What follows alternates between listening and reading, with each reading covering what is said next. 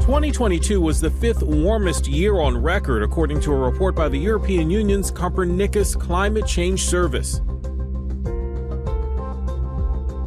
Data from 2022 indicates that the Earth's warming continued at a similar rate to recent years.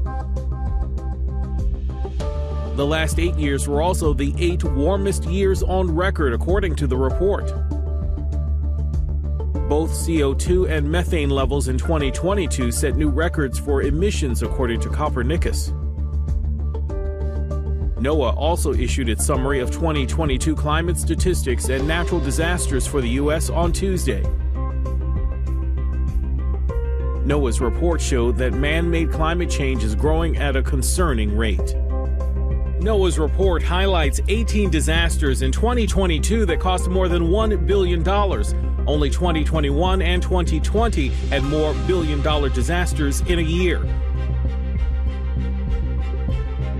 Looking ahead, NOAA expects to see similar trends for natural disasters, especially when it comes to severity and frequency.